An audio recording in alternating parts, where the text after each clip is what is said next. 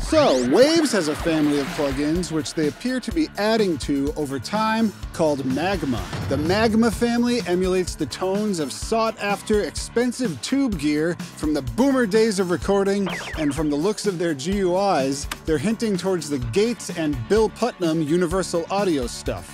These plugins look like they'd be at home inside of Sun Studios, which could possibly also be said of me.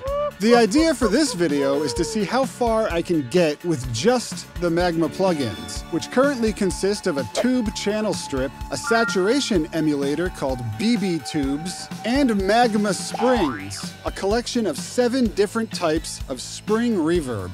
There's also a plugin called Lil Tube, but its features are redundant in the other plugins. Today, I'm going to test these tools on a mix for my song Garmonbozia, a word taken from the show Twin Peaks. I haven't watched any videos on this subject yet, and I haven't tried any of these tools either. All I've done so far is read the manuals, so this should be fun. Okay, so I've spent some time getting to know these plugins, and I now have the mix to a point where I'm ready to talk about them. Like I said, I used the Magma plugins almost exclusively, but I did use the parametric EQ inside of Logic when I did need more precision. It's just a stock EQ, so everybody should have something like this inside of their DAW. I was tempted to reach for a tape emulation or some other kind of specialized tool at points, but I resisted and stayed as true as possible to the goal of this video. So here's the full mix session. First, I'm just going to play back the intro and the first verse with all of the plugins on, and then I'll play back a small section with all of the plugins completely off. Too many roads for too little time to find the sweet things behind the wrongs and rights. It's always hard in life. Remind, deny a chance to say goodbye.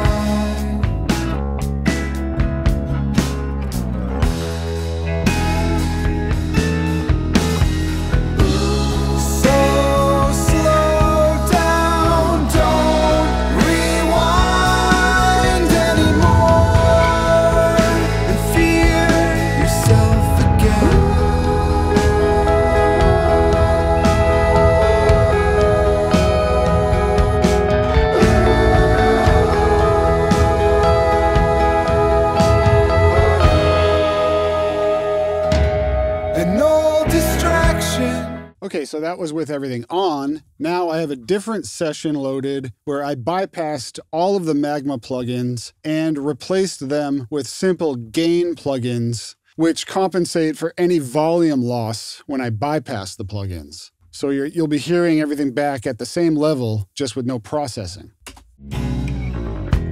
Too many roads for too little time to find the sweet things behind the wrongs and rights. Too many roads for too little time to find the sweet thing. Okay, let's go back to the full production. Okay, so let's go over these plugins a little bit. We have the BB Tubes plugin, we have the Channel Strip plugin, and we have the Spring Reverb. Let's start with the good. They have very fast load times and very responsive GUIs. The controls just work. The numbers don't disappear while you're working or anything like that. They're very quick to respond. Now, these things might seem small, but as anyone who's worked on a full production knows, sitting there and waiting 10 seconds at a time for a plugin to load, or having interface issues while you're trying to tweak something, that can really kill creativity, and you just won't get as much done and it won't be as fun. Number two, the CPU usage is absolutely excellent. As you can see, I've got a big production here, lots of elements, and like I said, I used it on every audio track, and if not there, then definitely on a bus. And although I did freeze some of the tracks in order to make this video. I wouldn't have had to otherwise. But right now I have the camera running, I have my screen recording software running, and I had to free up some CPU. But Waves has a way of just really optimizing their plugins and making them very efficient on your processor. And just in case you're wondering, I have an i9 11900K in this computer, and if I'm doing a video about Acoustica audio or something like that where the CPU usage is a lot heavier, I actually have to fire up my server computer, which I have connected through Ethernet, and run most of the Acoustica audio plugins off of that just to be able to record. So it's a very welcome shift in terms of workflow, at least. Continuing with the good stuff, the plugins sound great for what they do. The EQ section on the tube channel strip sounds really nice for making broad brush strokes as opposed to clinical surgical maneuvers. But if you pair that with a more precise EQ, like the one that everybody has inside of their DAW, then you can use the coloring aspect of the tube channel strip in conjunction with the more precise moves that a parametric EQ like this can offer. The one knob gate and expander is really impressive. So for instance, here I have my bottom snare drum mic. Let me just solo that out. And you can see that I use the gate on it. There's a little switch here to switch from expander to gate. So let's take that all the way down. So now the gate's doing nothing.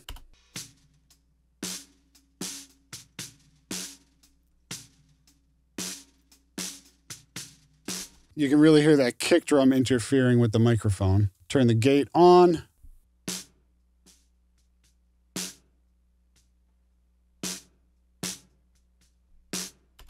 And for a one knob gate, that's really nice. The same can be said about the compressor, just being one knob, and it has two different modes controlled by this little switch here. The first mode has a longer attack and a slower release, so it lets a lot of that transient through and then holds the tail of the audio longer. And if you move over to the smash option, it has a quick attack and a quick release. So it's good at controlling transients and then quickly releasing the tail of the audio. Now, what I found myself doing a little bit of the time was actually using both of these compressors by calling up two instances of the plugin. So here I have my acoustic guitar track, and the first instance, I'm doing a little bit of EQ stuff, and I have the first option of the compressor. The second instance, I'm not doing anything except using the smash option on the compressor. So the first one is leveling the performance a little bit, and then the second one after that is just catching some transients that got through, and it's calming those down a little bit. So here's that.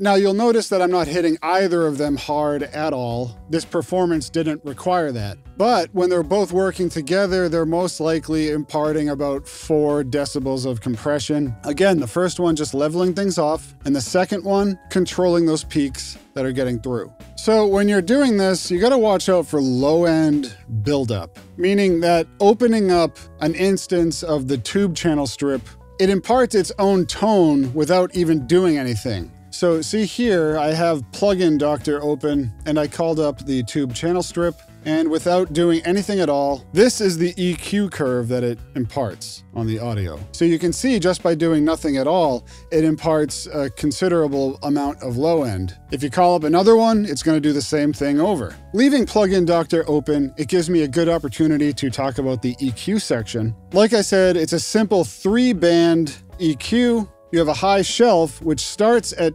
2.5K, which is a little low. I would have liked to see another option, maybe at 10K. However, that 10K shelf is actually a part of the BB Tubes plugin, so maybe that's why they didn't include it here. The middle band, it has very broad boosts, and if you choose to cut the frequencies, the further you cut, the more precise the band becomes. So the tighter the band becomes. So you got broad boosts.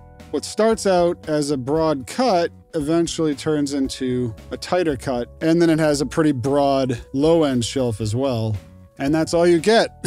It would be nice to have 2 middle bands, But like I said earlier, it's not that big of a deal if you want to call up another plugin and just use the middle band on that. Okay, jumping back into Logic, the drive section on the tube channel strip, I didn't really use that much. I favored the BB Tubes plugin a lot more for saturation duties. Now, like I said, this one has a shelf at 10K, so you can use it in conjunction with the channel strip. Now, the reason why I chose to use the BB Tubes pretty much exclusively for saturation is because it has the ability to upsample and the channel strip doesn't. This means that you can get rid of the aliasing that can occur, especially when you really crank the controls into obvious distortion. It just has a more pleasant sound. So the more I use these plugins, the more I realize that I think the goal is to use them all together. Lately, on my lead vocal, I've been using the Clear Mountain Spaces plugin because it has a really nice emulation of a chamber. And I like it so much that I thought I'd really be missing it, especially since I don't usually reach for a spring reverb the moment I think of adding a reverb. I usually want a chamber or a plate. However, I pulled up the Magma Springs on the lead vocal in place of the Clear Mountain plugin, and this was the result. Too many roads for too little time to find the sweet things behind the wrongs and rights. Here it is dry. Too many roads for too little time. So I think if you had to, you'd be hard-pressed to find a reason to explain to me how that reverb sounds bad in any way. In other words, it sounds pretty awesome. I have Acoustica Audio Silver. Like I said, I have the Clear Mountain plugin, and I'm not missing anything. Okay, so I've talked about some good stuff, now some not so good stuff. An automatically gain compensated output would be really appreciated in perhaps a future update. So as you're raising the saturation level, you're also going to be raising the output volume. It would be nice to hear the difference that the saturation adds without also increasing the output volume. Going back to the channel strip, in Logic at least, there's no sidechain input, so I can't use, for instance, the compressor as a ducker. The most obvious use case for this is to take the bass guitar down a few decibels every time the kick drum hits. Can't do that here. Also, the high pass filter leaves a lot to be desired at just 60 or 110 hertz. I know this is an emulation of old tube gear, but having a continuously variable high-pass filter up to, say, 300, 350 hertz, that would just add so much usability to the plugin, without having to resort to the straight-up digital EQ in your DAW or so, you know? Also, there's no low-pass filter at all. Again, I get the simplicity of these plugins, but in the Springs, for example, you're given a decay time of short, medium, and long.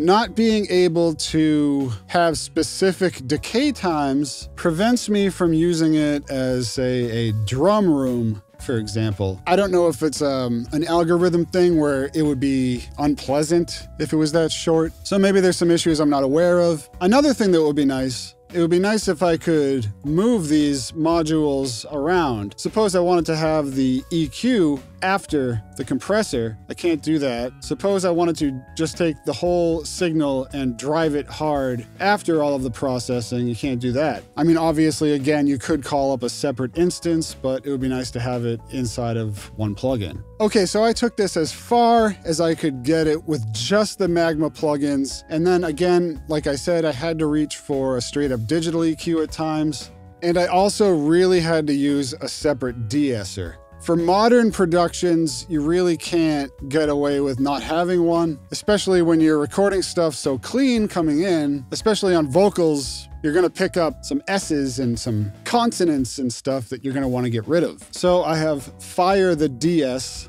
from Acoustica Audio, which is currently my favorite de-esser. I used that when needed. And then, of course, when I needed a delay, I just used the simple Waves H-Delay plugin, which I've been using for years. But other than that, I pretty much just used those three plugins. Okay, so my final thoughts. Given the extremely light CPU hit that these plugins have, I think they sound really nice. There are some plugins that I can think of that might take an emulation like this to even a higher level when nothing but overall authenticity is what you're looking for. However, those plugins come at a cost. Not only when it comes to your CPU, but also your workflow. The Waves plugins, like I said, are very responsive and easy to use to get you where you want to go. And the same can't be said for some other plugins on the market, even though they might be truer representations of the gear that they're modeling. But the fact that I can pull up like 50 of these plugins in a session and I'm not having to worry about resources, freeing up CPU cycles over here so that I can spend them over there, that just makes the whole mixing process more fun when you don't have to worry about stuff like that. Anyways, given the quality of these tools, it'll be really interesting to see where they take this family of plugins. I, for one, would like to see a standalone compressor with maybe a few different emulations inside of it, as well as some different types of reverbs. Maybe like a 50s style chamber or something. Also, while Waves does have tape emulations, they are a little bit older, and it would be really cool to have an updated version for this family of plugins. Anyways, I hope that you've gotten something useful out of this video, and if you have, then please give it a like and consider subscribing to the channel for more stuff. Thank you very much, and I'll see you next time.